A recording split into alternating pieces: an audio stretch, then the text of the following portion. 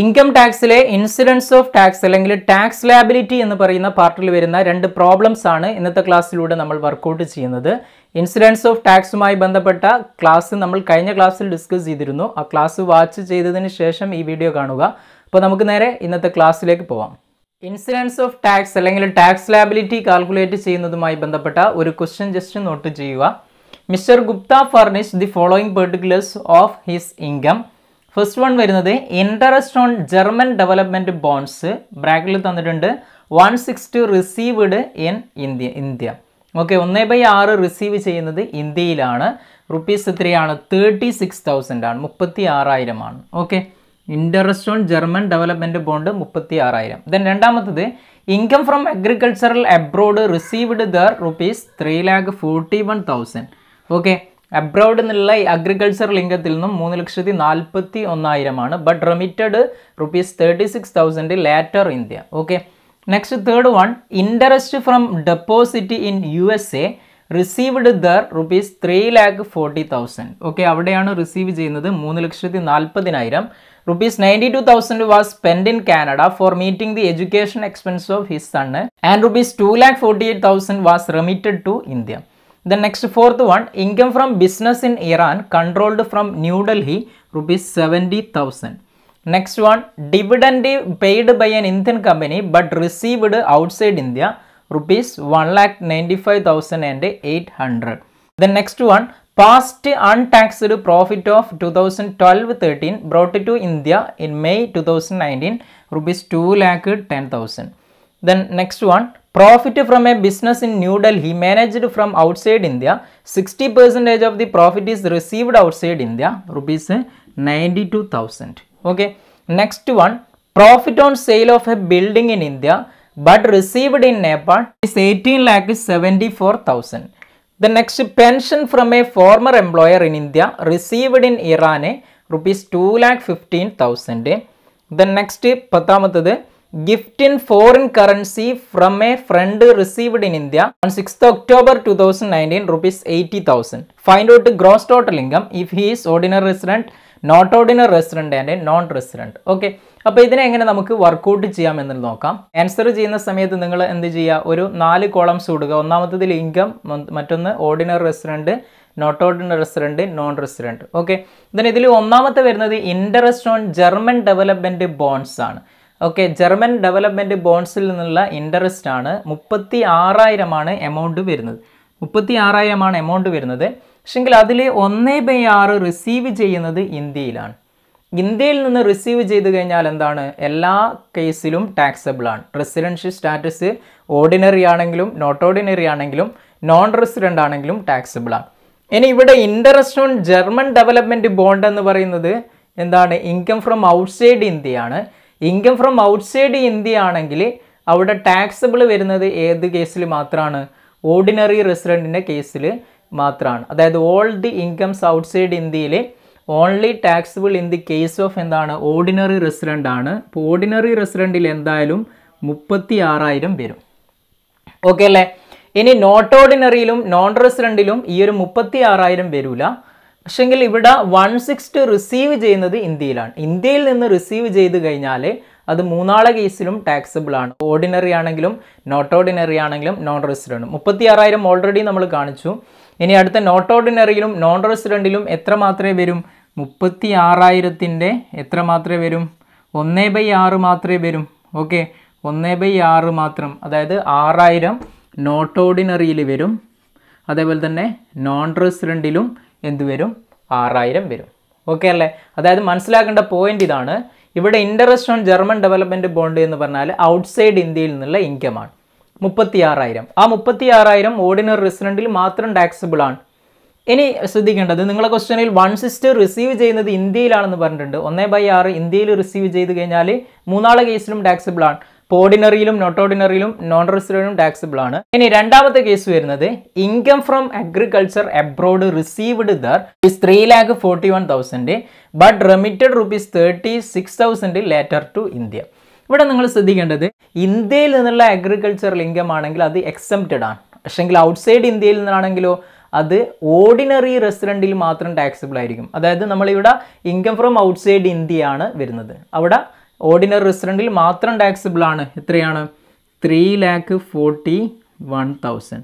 3,41,000 ordinary റെസിഡൻറ്റിൽ മാത്രം taxable ആണ്. ഇനി ഇവിടെ ശ്രദ്ധിക്കേണ്ടത് റെമിറ്റഡ് ₹36,000 എന്ന് പറഞ്ഞിട്ടുണ്ട്. റെമിറ്റൻസിന് ഇവിടെ പ്രാധാന്യമില്ല. റിസീവ് ചെയ്യുന്നത് എവിടെയാണോ അതാണ് നമ്മൾ നോക്കേണ്ടത്. ഓക്കെ, ഇതാണ് രണ്ടാമത്തെ കേസിൽ വരുന്നത്. ഇനി തേർഡ് വൺ വരുന്നത് interest from deposits in USA received there 3,40,000. 92,000 was spent in Canada for meeting the education expense of his son and 2,48,000 was remitted to India. ഈ ഒരു റെമിറ്റൻസിന് എന്തില്ല? പ്രാധാന്യമില്ല, നമ്മളിപ്പോൾ പറഞ്ഞു കഴിഞ്ഞു. ഓക്കെ, അപ്പോൾ ഇവിടെ interest from deposit in USA received there എന്നുള്ളത് income from outside ഇന്ത്യയിലാണ് വരുന്നത്. അപ്പോൾ ഇവിടെ ഏതിൽ മാത്രം വരും? ഓർഡിനറി റെസിഡൻറ്റിൽ മാത്രം ടാക്സിബിൾ ആണ്. ഇത് രണ്ടിലും എന്തില്ല? ടാക്സിബിൾ അല്ല. ഓക്കെ അല്ലേ? ഇതും ഇൻകം ഫ്രം ഔട്ട്സൈഡ് ഇന്ത്യയിലാണ്. ഇവിടെ എഡ്യൂക്കേഷൻ എക്സ്പെൻസിന് സെൻഡ് ചെയ്തതൊന്നും പ്രാധാന്യമില്ല. അതേപോലെ റെമിറ്റൻസിനും പ്രാധാന്യമില്ല. നമ്മൾ പറഞ്ഞു റിസീവ് ചെയ്യുന്നത് എവിടെയാണെന്നുള്ളത് നോക്കേണ്ടത്. ഓക്കെ, ഇതാണ് മൂന്നാമത്തെ കേസിൽ വരും. ഇനി നാലാമത്തെ വരുന്നത് income from business in Iran controlled from New Delhi. Okay, അതായത് ഇത് വരുന്നത് എവിടെയാണ്? Income from outside India controlled from India. New Delhi എന്ന് പറയുന്ന ഇന്ത്യയിലാണ്. ഇന്ത്യയിൽ നിന്ന് കൺട്രോൾ ഉണ്ടെങ്കിൽ അവിടെ ഔട്ട്സൈഡ് ഇന്ത്യയിലുള്ള ബിസിനസ്സിൽ ഇന്ത്യയിൽ കൺട്രോൾ ഉണ്ടാകുമ്പോൾ ഓർഡിനറിയിലും നോട്ട് ഓർഡിനറിയിലും ടാക്സിബിൾ ആണ്. ഓക്കെ, ഓർഡിനറിയിൽ 70,000 വരും, നോട്ട് ഓർഡിനറിയിലും 70,000. നോൺ റെസിഡൻറ്റിൽ എന്താണ്? നോട്ട് ടാക്സിബിൾ ആണ്. ഓക്കെ, നമ്മൾ കഴിഞ്ഞ ക്ലാസ്സിൽ ഡിസ്കസ് ചെയ്തു. ദെൻ നെക്സ്റ്റ് അഞ്ചാമത്തത് dividend paid by an Indian company but received outside India. Okay, Indian കമ്പനിയുടെ ഡിവിഡൻഡ് അത് എവിടെ കിട്ടിയാലും ഇന്ത്യൻ കമ്പനിയുടെ ഡിവിഡൻഡ് എന്താണ്? എക്സംപ്റ്റഡ് ആണ്. അപ്പോൾ ഇവിടെ ഏതിലും വരൂല. ഇതിൽ ordinary റെസിഡൻറ്റിലും not ഓർഡിനറിയിലും non റെസിഡൻറ്റിലും not taxable ആണ്, ഫുള്ളി എക്സംപ്റ്റഡ് ആണ്. ഓക്കെ, ഇനി നെക്സ്റ്റ് വരുന്നത് past untaxed profit of 2012-13 brought to India in May 2019 ₹2,10,000. അതായത് പാസ്റ്റ് അൺടാക്സ്ഡ് പ്രോഫിറ്റിനെ എന്ത് ചെയ്തു? ഇന്ത്യയിലേക്ക് കൊണ്ടുവന്നു. അത്തരം കേസിൽ എന്താണ്? നമ്മൾ ഇന്നലത്തെ ക്ലാസ്സിൽ പറഞ്ഞിട്ടുണ്ട്, ലാസ്റ്റ് കേസിൽ പറഞ്ഞിട്ടുണ്ട്, പാസ്റ്റ് അൺടാക്സ്ഡ് ഇൻകം പിന്നീട് ലേറ്റർ അത് ഇന്ത്യയിലേക്ക് റെമിറ്റ് ചെയ്യുന്ന സമയത്ത് അതിന് എന്ത് ചെയ്യൂല? മൂന്നാളെ കേസിലും ടാക്സ് ഇല്ല. ഓർഡിനറിക്ക് ടാക്സ് ഇല്ല, നോട്ട് ഓർഡിനറിക്കും നോൺ റെസിഡൻറ്റിൻ്റെ കേസിലും ടാക്സ് ഇല്ല. ഓക്കെ, ഇനി നെക്സ്റ്റ് സെവൻത്ത് വൺ വരുന്നത് profit from A business in New Delhi managed from outside India. ഇവിടെ ഈ ഒരു മാനേജ്മെൻറ്റിന് പ്രാധാന്യമില്ല. അതായത് ഇന്ത്യയിൽ നിന്നുള്ള ബിസിനസ് ആണെങ്കിൽ ഇന്ത്യയിൽ നിന്നുള്ള ബിസിനസ് ആണ്, അതിൻ്റെ മാനേജ്മെൻറ്റ് ഔട്ട്സൈഡ് ഇന്ത്യ ആയാലും അവിടെ എന്തില്ല? പ്രാധാന്യമില്ല. അതേപോലെ തന്നെ ഇതിൻ്റെ റിസീപ്റ്റ് വരുന്നത് 60% റിസീവ് ചെയ്യുന്നത് ഔട്ട്സൈഡ് ഇന്ത്യ ആണെന്ന് പറഞ്ഞിട്ടുണ്ട്, അതിനും പ്രാധാന്യമില്ല. ഓക്കെ, അവിടെ നേരെ തിരിച്ചാണെങ്കിൽ മാത്രമേ നമ്മൾ നോക്കണ്ടൂ. ഇന്ത്യയിലുള്ള ഒരു ബിസിനസ്സാണ് ഇവിടെ, പക്ഷേങ്കിൽ അതിൻ്റെ മാനേജ്മെൻറ്റ് പുറത്താണ്, അതിൻ്റെ കുറച്ച് പോർഷൻ ഇന്ത്യക്ക് പുറത്താണ് റിസീവ് ചെയ്യുന്നതും എങ്കിലും അതിനെ ഇന്ത്യയിൽ റിസീവ് ചെയ്യുന്നത് പോലെയാണ് ഇതിനെന്ത് ചെയ്യുന്നത്? കണക്കാക്കുന്നത്. That is income deemed to B received India എന്ന് പറയുന്ന കാറ്റഗറിയിലാണ് ഇത് വരുന്നത്. അങ്ങനെയാണെങ്കിൽ മൂന്നാളെ കേസിലും ടാക്സിബിൾ ആയിരിക്കും. ഓർഡിനറിക്ക് ടാക്സിബിൾ ആണ്, നോട്ട് ഓർഡിനറിക്ക് ടാക്സിബിൾ ആണ്, ദെൻ നോൺ റെസിഡൻറ്റിനും ഇതെന്തായിരിക്കും? ടാക്സിബിൾ ആയിരിക്കും. ഓക്കെ, ദെൻ നെക്സ്റ്റ് വരുന്നത് എട്ടാമത്തത് profit on sale of A building in India but received in Nepal. Profit on sale of A building in India but received in Nepal. ഇവിടെ ഇന്ത്യയിൽ നിന്ന് earn ചെയ്ത income ആണ്. That is income deemed to B received in India ആണ് ഇത് വരുന്നത്. Okay, ഇന്ത്യക്ക് പുറത്ത് റിസീവ് ചെയ്താലും ഇന്ത്യയിൽ നിന്ന് ഏൺ ചെയ്ത ഇൻകം ആണ്. അപ്പോൾ അത് ഇന്ത്യയിൽ നിന്ന് റിസീവ് ചെയ്യുന്നത് പോലെ തന്നെയാണ്. ഓക്കെ, അപ്പോൾ ഇവിടെ മൂന്നാളെ കേസിലും ടാക്സിബിൾ ആണ്. 18,74,000 ഓർഡിനറിയിലും അതേപോലെ തന്നെ 18,74,000 നോട്ട് ഓർഡിനറിയിലും നോൺ റെസിഡൻറ്റിലും ടാക്സിബിൾ ആയിട്ട് വരും. ഓക്കെ, ഇവിടെ ശ്രദ്ധിക്കേണ്ടത് സെയിൽ ഓഫ് ബിൽഡിംഗ് ഏർണിങ്സ് വരുന്നത് ഇന്ത്യയിലാണ്, profit on sale of building ഇന്ത്യയിലാണ്, പക്ഷെ പിന്നീട് അത് റിസീവ് ചെയ്യുന്നത് എവിടെ നിന്ന് റിസീവ് ചെയ്താലും ഇന്ത്യയിൽ നിന്ന് ഏൺ ചെയ്തതാണ്. ദെൻ നെക്സ്റ്റ് വരുന്നത് pension from A former employer in India received in Iran. Okay, ഇന്ത്യയിൽ നിന്നുള്ള ഒരു ഫോർമർ എംപ്ലോയറിൽ നിന്നുള്ള പെൻഷനാണ്, അത് റിസീവ് ചെയ്യുന്നത് ഇറാനിലാണ്. ഇവിടെയും എന്താണ് പെൻഷൻ എന്നുള്ളത്? Income deemed to B received in India എന്നുള്ളതാണ്. ഇന്ത്യയിൽ നിന്നുള്ള എംപ്ലോയറിൽ നിന്നുള്ള പെൻഷനാണ്. അപ്പോൾ അതെവിടെ റിസീവ് ചെയ്ത് കഴിഞ്ഞാലും മൂന്നാളെ കേസിലും എന്തായിരിക്കും? ടാക്സിബിൾ ആയിരിക്കും. അതായത് എത്ര വരും? 2,15,000 ആണ്. ഇവിടെയും 2,15,000, ഇവിടെയും 2,15,000. Then next പത്താമത്തത് gift in foreign currency from a friend received in India. Receive ചെയ്യുന്നത് ഇന്ത്യയിലാണ്. ഇന്ത്യയിൽ നിന്ന് റിസീവ് ചെയ്ത് കഴിഞ്ഞാൽ മൂന്നാളെ കേസിലും ടാക്സബിൾ ആണ്. 80,000, ഇവിടെയും 80,000, ഇവിടെയും 80,000.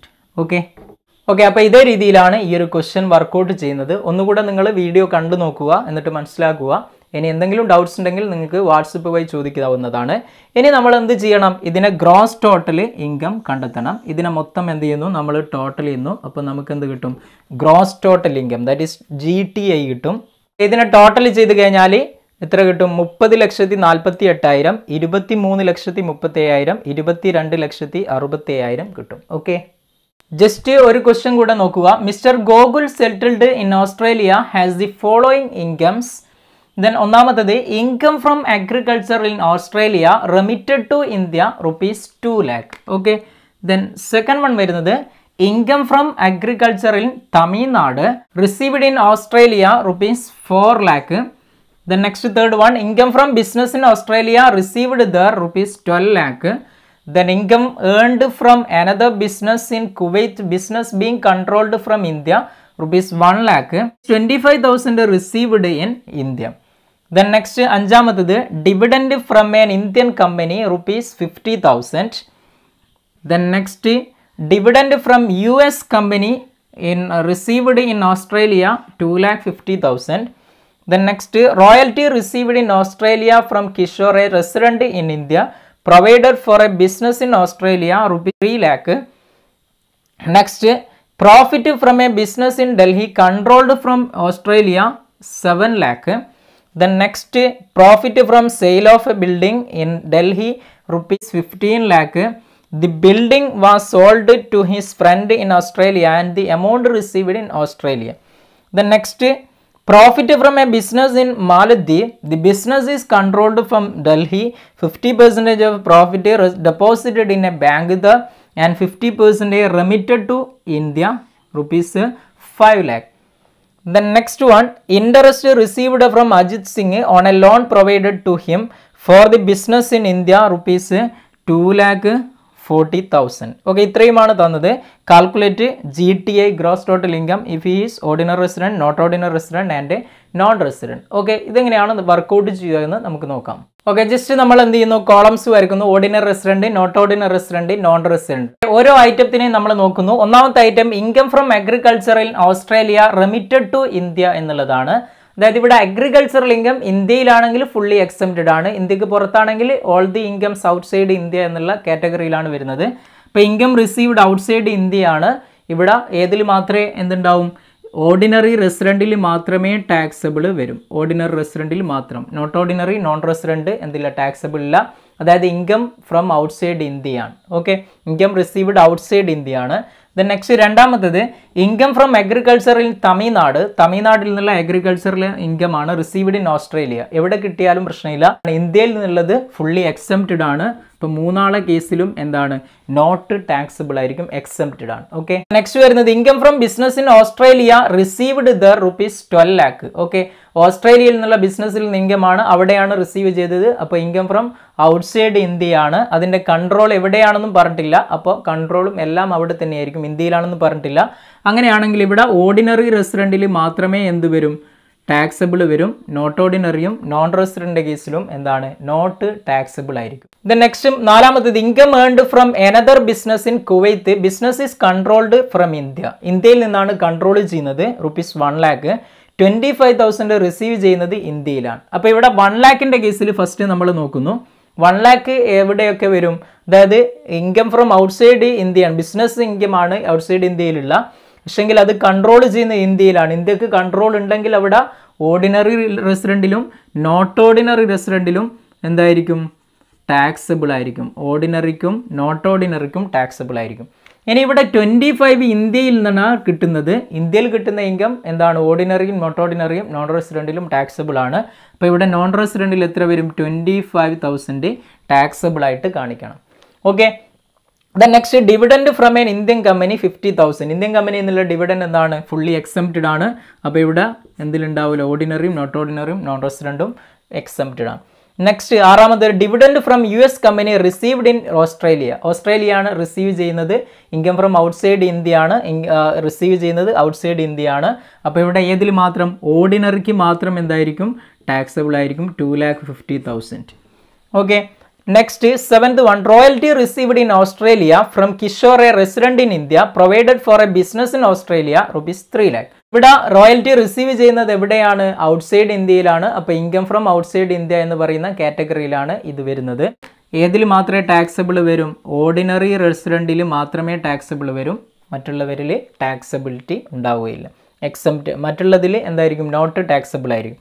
Next എട്ടാമത്തത് profit from A business in Delhi controlled from എന്താണ്? ഓസ്ട്രേലിയ. ഡൽഹിയിൽ നിന്നാണ്, ഇന്ത്യയിൽ നിന്നുള്ള പ്രോഫിറ്റ് ആണ്, ബിസിനസ്സിൽ നിന്ന് ഇൻകം ആണ്.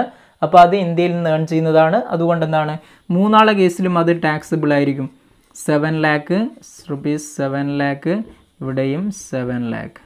Okay. Then next ഒമ്പതാമത്തത് profit from sale of A building in Delhi. ഡൽഹിയിൽ നിന്നുള്ള ഒരു ബിൽഡിംഗ് സെയിൽ ചെയ്തപ്പോഴുള്ള പ്രോഫിറ്റ് ആണ്. ഒന്നും നോക്കണ്ട, ഇന്ത്യയിൽ നിന്നുള്ള ഇൻകം ആണ്. The building was sold to his friend in Australia and the amount received in Australia. Amount receive ചെയ്യുന്നത് ഓസ്ട്രേലിയയിലാണ്. പക്ഷെങ്കിൽ ഇവിടെ അത് നോക്കേണ്ട ആവശ്യമില്ല. കാരണം ഇതെന്താണ്? ഇന്ത്യയിൽ നിന്ന് ഏൺ ചെയ്തൊരു ഇൻകമാണ്. അതാണ് നോക്കേണ്ടത്. ഇൻകം ഏൺഡ് ഇൻ ഇന്ത്യയാണ്. അതുകൊണ്ട് തന്നെ അത് ഇന്ത്യയിൽ റിസീവ് ചെയ്യുന്നതായിട്ടാണ് ഡീം ചെയ്യുന്നത്. അതുകൊണ്ട് ഇവിടെ ഓർഡിനറി റെസിഡൻറ്റിലും 1,15 lakh ഓർഡിനറി റെസിഡൻറ്റിലും വരും. നോട്ട് ഓർഡിനറി റെസിഡൻറ്റിലും ടാക്സബിൾ ആണ്. നോൺ റെസിഡൻറ്റിലും എന്താണ്? ടാക്സബിൾ ആയിരിക്കും. ഓക്കെ. ഇനി നെക്സ്റ്റ് പത്താമത് വരുന്നത് profit from business in Maldives. The business is controlled from Delhi. ഡൽഹിയിൽ നിന്ന് കൺട്രോൾ ഉണ്ട്, ഇന്ത്യയിൽ നിന്ന് കൺട്രോൾ ഉണ്ട്. പക്ഷേങ്കിൽ ഔട്ട്സൈഡ് ഇന്ത്യയിലാണ് ബിസിനസ് വരുന്നത്. 50% profit deposit in bank there, 50% remitted to India. ഈ റെമിറ്റൻസിനും അവിടെ ഡെപ്പോസിറ്റിനും അതൊന്നും പ്രാധാന്യമില്ല. നമ്മളിവിടെ മാത്രം നോക്കിയാൽ മതി. പ്രോഫിറ്റ് ഫ്രം ഔട്ട്സൈഡ് ഇന്ത്യയാണ്, പക്ഷേങ്കിൽ കൺട്രോൾ ഇന്ത്യയിലാണ്. അപ്പോൾ ഓർഡിനറിയും നോട്ട് ഓർഡിനറിയും എന്താണ്? അത് ടാക്സബിൾ ആയിരിക്കും. എമൗണ്ട് എത്രയാണ്? 5 lakh ആണ്. അപ്പോൾ ഓർഡിനറിയിൽ ടാക്സബിൾ വരും, നോട്ട് ഓർഡിനറിയിലും ടാക്സബിൾ വരും, നോൺ റെസിഡൻറ്റിൽ നോട്ട് ടാക്സബിൾ ആണ്. ദെൻ നെക്സ്റ്റ് വരുന്നത് interest received from Ajith Singh on A loan provided to him for the business in India 2,40,000. Okay. ഇന്ത്യയിൽ നിന്നുള്ള ബിസിനസ്സിന് വേണ്ടിയിട്ട് കൊടുത്തിട്ടുള്ള ലോണാണ്, അതിൻ്റെ ഇൻട്രസ്റ്റ് ആണ് വരുന്നത്. അപ്പോൾ എന്താണ്? ഇൻകം അക്രൂസ് ഇന്ത്യയാണ് വരുന്നത്. ഇന്ത്യയിൽ നിന്ന് കിട്ടുന്ന ഇൻകമാണ്. അതുകൊണ്ട് ഇത് എന്ത് വരും? മൂന്നാളെ കേസിലും ടാക്സബിൾ വരും. എത്രയാണ്? 2,40,000.